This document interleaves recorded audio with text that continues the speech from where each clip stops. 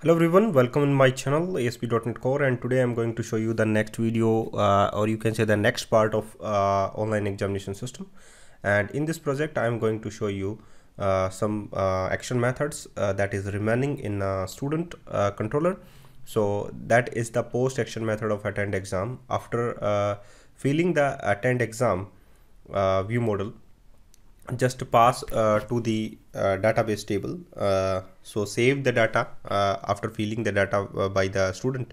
So just pull result student service dot set exam result attend exam view model and return redirect to action student service dot set exam result. I mean to say that after giving the exam you can set the exam results by the admin. Okay, so public I action result, that is the next method, is a result string student ID. On the basis of the student ID you can get the student result. So variable model student service dot get exam results on the basis of student ID. So just convert it, first of all convert dot to integer 32 and the student ID, and after getting the model, just return a view model. Okay, and the next method that is the I action result view results, that is the login view model. First of all check particular user in the session. So http context.session.get login view model, and in which you can pass login VM. Similarly, you know in a previous videos, if a session object is not equals to null, then a user can view the results. So where model equals to student service dot get exam results and integer student ID session object dot ID, because that is the student ID, you can say. So return view model. Okay, and after that, if it is null, the session is null, so redirect to action. What? That is the login. Just pass to the login functionality of account controller. Okay. So the next thing is I action result profile, student profile maintain. So login view model, first of all session object http context.session.get login view model, and in which you can pass login VM. Okay, and if session object is not equals to null,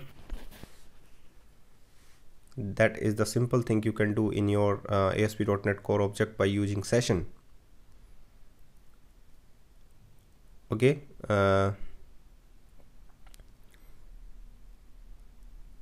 so converted session object as a student ID.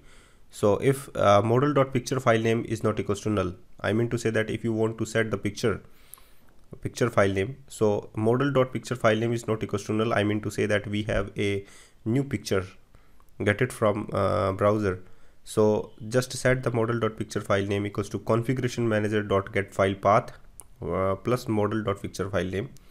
So actually where you get the information from of the picture of the profile pictures. So configuration manager is a static class, just I will implement it later. Okay, so just remove that, it's not including in the in existing class. You can say that already we have a class namespace Microsoft dot, but do not use it here. So just set it. Get file path is a method, is a static method in the configuration manager. I will create it, that class. So and after that we have you have to create a model.picture file name. Okay,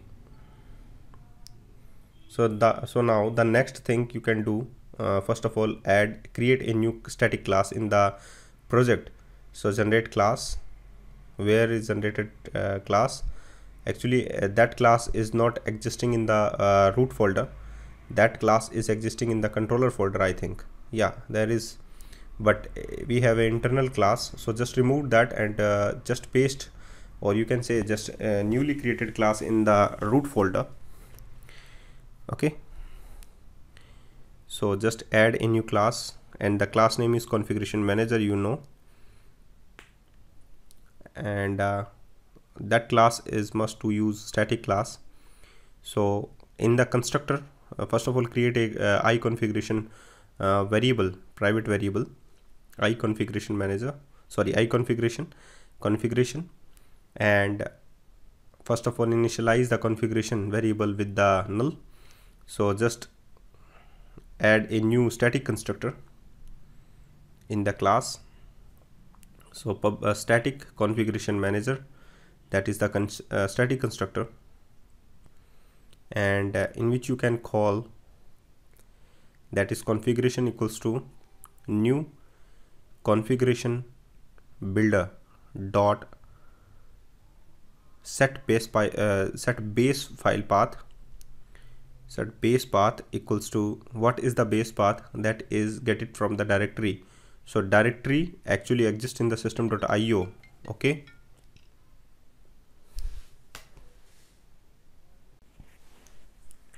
so the new configuration builder is set base path directory.get current directory, that is the directory, and assigned in the JSON file.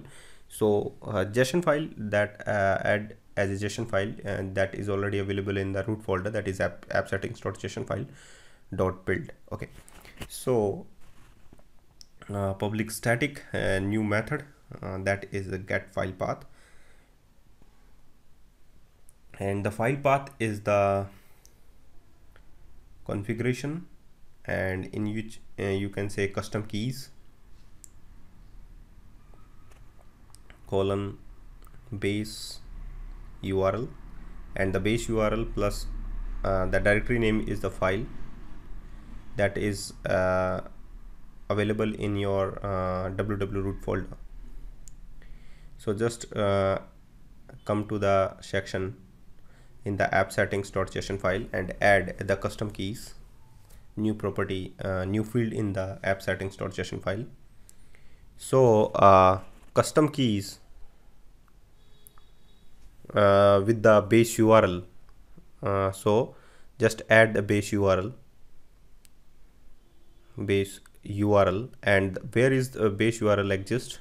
Base URL exists in your debug and your properties of your web application, in your you can say the root URL. So the base URL, or you can say the app URL, just copy that and paste in your app settings.json file in the in place of custom keys. So just copy that and paste it here, that is localhost colon 51227 is the port number. So that thing is cool, and after that come to the section of profile action method, and you can see that error is removed, configuration manager dot get file path and dot model dot picture file name, and here you can add some methods like model dot cv file name, and the cv file name is existing in configuration manager dot get file path. Okay, and model dot cv file name. Okay, that's fine. And after that you can say that return a view model dot model. Okay, so and after that you have to add a return redirect to action. So thank you guys for watching this video, and keep watching all other videos which are related to online examination, and I will run that project in later videos. Thank you very much for watching.